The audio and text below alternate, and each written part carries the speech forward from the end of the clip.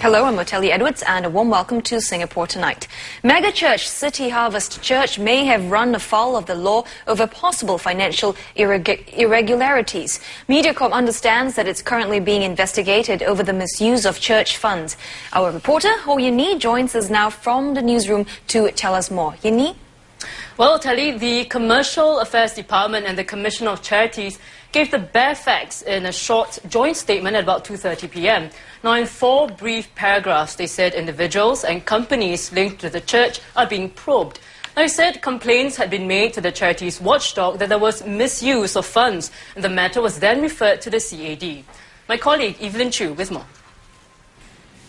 Officers from the Commercial Affairs Department arrived at the offices of City Harvest Church this morning to question individuals connected with the case. They also took financial records and accounts of the company. Now, it's believed that 12 people are currently being questioned by officials from the Commercial Affairs Department, and this includes Mr. Kong Hee, the founding member of the church, who's also the pastor. City Harvest is the biggest church in Singapore, with a congregation of over 30,000 members who regularly pack its sermons at Jurong West and the Singapore Expo. The church's reach online is even greater, and much of it is driven by its charismatic founder, Pastor Kong Hee.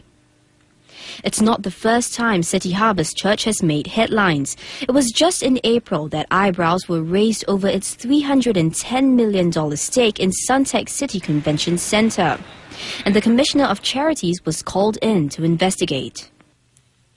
In a statement to MediaCorp, the charities watchdog stressed that this round of investigations is not related to the earlier Suntec case. It added that the case involved more than just City Harvest and included companies and individuals connected with the church. And that's why it says the police had to be involved. Depending on the findings, the charity's trustee may be suspended. On the City Harvest website, a notice to members stated that the church was cooperating fully with investigations and that services and operations would continue as usual. MediaCorp understands the church has engaged Christina Ng from law firm Raja & Tan to represent them. Now, Telly, we don't know at this point how serious these alleged financial irregularities are, but it may be worth noting in the context of the case that in 2005, Pastor Kong Hee had publicly announced that he had taken himself off the church's payroll. Now, the charity sector has been hit by scandals before. The National Kidney Foundation and Ren Tze were just 2 of the more high-profile cases in recent years. And in fact, it was the NKF saga in 2005 that led to a revision of the Charities Act, which gave the charities watchdog more teeth, and it demonstrated its bite with the Ren Tze case not long afterwards. Now, in 2007, investigations into Ren Tze took over 3 months, and it could be as long or even longer before we get the full picture on what's wrong with City Harvest. Back to you, Oteli. Many thanks for that, Yin-Nee. And there was a reporter, Ho Yin-Nee, on investigations into City Harvest Church.